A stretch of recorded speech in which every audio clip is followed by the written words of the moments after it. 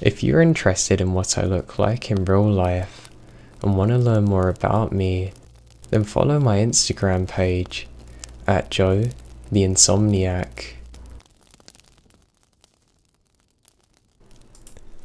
Hello everyone, I'm very unwell at the minute, so sorry I've not been able to upload much this week.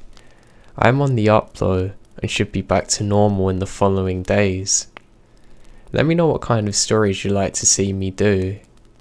Hope you'll enjoy this video. Let's begin. This is actually my stepmom / her best friend story. Now my stepmom, we'll call her Mancy, grew up as kind of a privileged teen in the 70s. Her mum and her family had moved over here, the States, from England when she's about 9. She went to a pretty nice high school in a really nice town. There, she made friends with a girl Lily, who didn't exactly run with Nancy's type of crowd. They hit it off, and Lily would take Nancy out to do her type of stuff: hiking, fishing and sailing. Anyway, because of Lily's influence, the two of them would go and do stuff like that a good amount. One Sunday, they decide to hike in some hills about an hour away. Mancy then puts on what I'm sure were her extremely expensive hiking shoes, and the two of them drove off to the hiking trails. Lily parked in the big clearing with the makeshift parking spots, but there's no other cars there. This was only important in hindsight. They started hiking up the hill, off the path, because Lily fancied herself as a badass. This hiking was nothing extraordinary. Anyway, they reached the top of the hill and my stepmom is done. The polished, pampered side of her was coming out and she groaned until Lily said okay, they're gonna rest, then walk, but slower.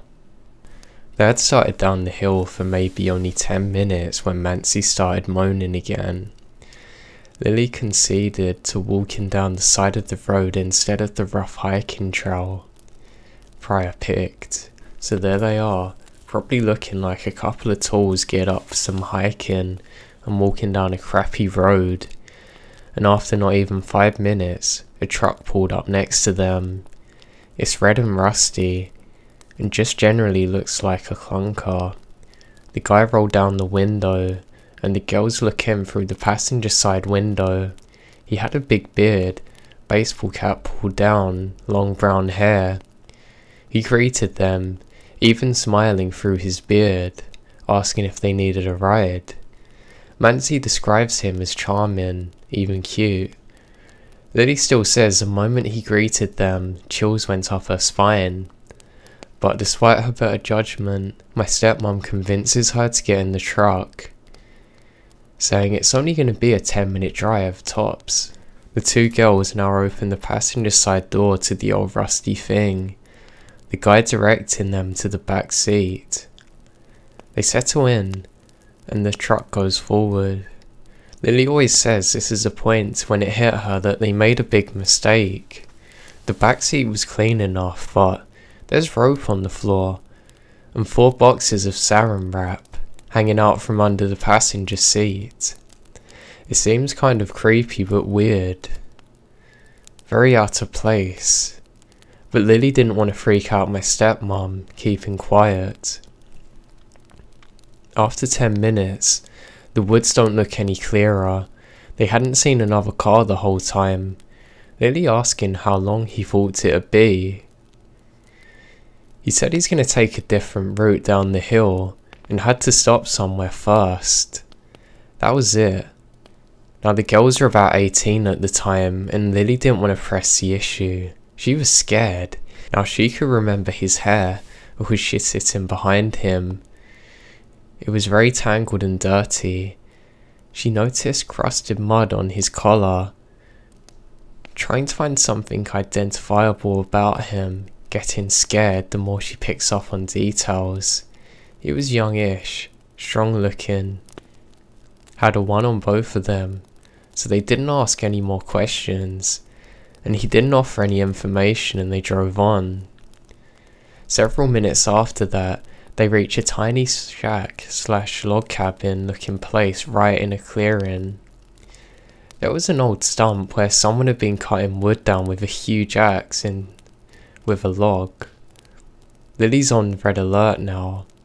The guy turned off the truck and slipped out saying, "I'll be right back, don't get out," and he goes to the house. Lily tried to speak to my stepmom about how incredibly uncomfortable she is, but she mostly dismisses it.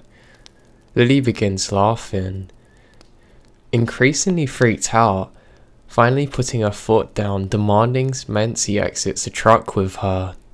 So when they get out and walk around the front of the vehicle, they're now found to be about 50 yards away from the house. The guy would have left 2 young girls in the truck alone while going into his house. So they wander around, looking at it hesitantly. If the guy's really decent, he is just giving us a ride, then it'd be super rude for us to run off, right? My stepmom had this strict upbringing when it comes to manners and public persona, and she saw it as an issue of that nature, so she actually started to head back to the truck, opening the front door to climb in the driver's seat. Lily's mad now though, and yells at her. Oh, the driver's side door. Just under it, by the seat, you can see a big hatchet. It's covered in red and brown stains, like the floor. Lily's uncomfortable and starts losing it. My stepmom starts getting hysterical. They decide to leave. They're gonna book it off to the side of the property, into the trees. They bumped around in the trees for a little while until Lily was fairly confident they're on their way back down the hill. My stepmom cried all the way down, Lily feeling bad about it, but completely freaked out. When they finally got back down to the bottom and saw the old wooden fence that surrounded the original parking area, they were relieved. As they got closer, they saw it.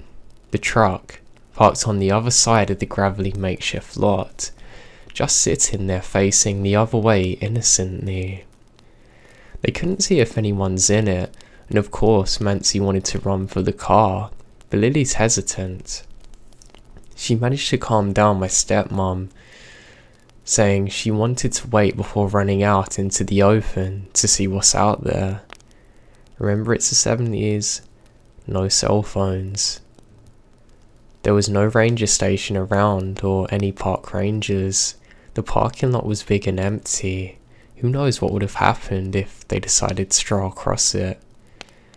Thankfully, Lily convinces my stepmom to chill, and the two of them hunker down against a big tree, hidden by bushes and the other trees, and waited it out for what seemed to be a couple of hours. When dark starts to fall, all the animals start coming out and making sounds, and my stepmom predictably started getting antsy and began bothering Lily, who was tired, and moves away, giving in. She was just planning their dash to the car when they hear a loud bang sound across the twilight lit lot. They watch as one of the back doors to the car swings open, and a bearded guy jumps out. He got out, shut the door, looking around for a few moments, then getting back in his truck. The truck lumbers past their car and out of sight. They can tell he's about to do a loop and come back. They wait until he's around a corner, then sprint into their cars, peeling out as fast as they can. They never went on expeditions like this again, but also never reported it to the authorities.